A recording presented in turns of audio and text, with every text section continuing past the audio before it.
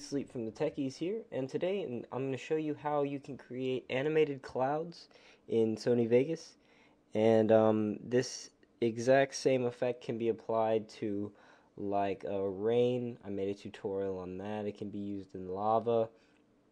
I'm just going a little more in depth into media generators in Sony Vegas. So what I've done is I've gotten a picture of mountains because I'm going to be changing the sky to an animated cloud. I'm going to be masking an animated clouds over this sky up here. So let me quickly just make this bigger. There we go. So what we're going to do is we're going to go over to our media generators tab, go down to noise texture, and you can choose from soft clouds or puffy clouds.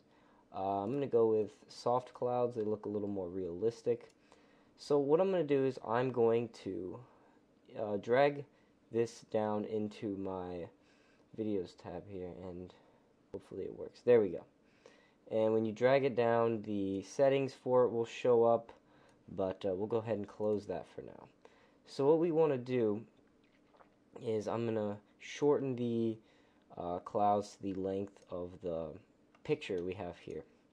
And what we want to do is we want to create a mask around the sky of our picture. So what we're going to do is we're going to hit the event pan/crop, and what we're going to do is we're going to check the mask button, go back to the front, grab our anchor creation tool, and get a general mask around here. I'm going to go roughly and then apply a feather to make it, ooh, that was bad, to make it look a little better. But obviously if you want to make it look good, then you should take your time, even though it doesn't look too good, but we can do it. So you get the general idea here. I'm just going to mask this out,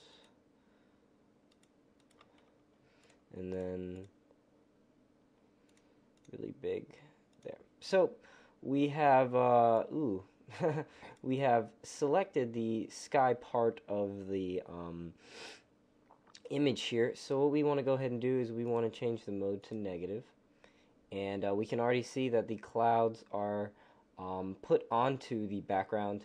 And what we can go ahead and do to make it look a little better is throw in some feather. Let's go with 8. Alright, that looks decent.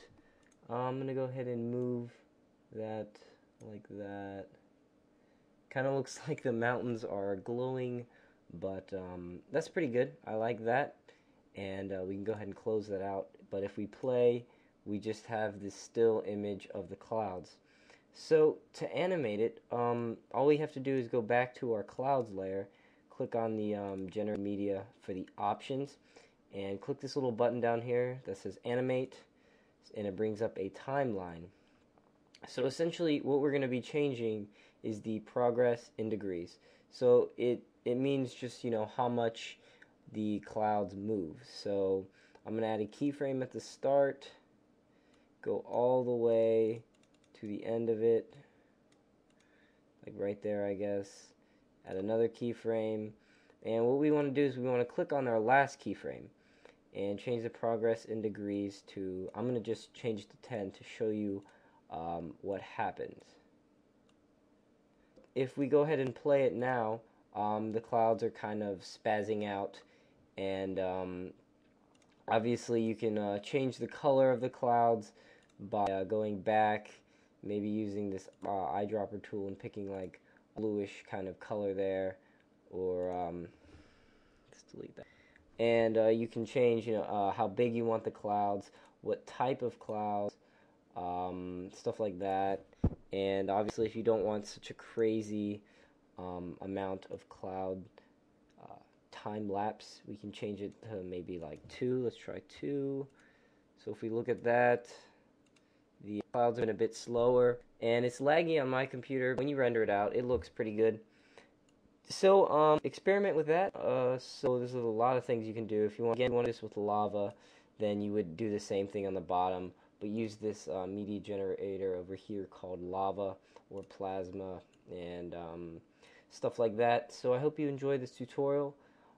Please check out our other videos for stuff like this and programming and animation and all kinds of stuff. Be sure to check out the Techies website for great game and software reviews, as well as a database of all Techies videos.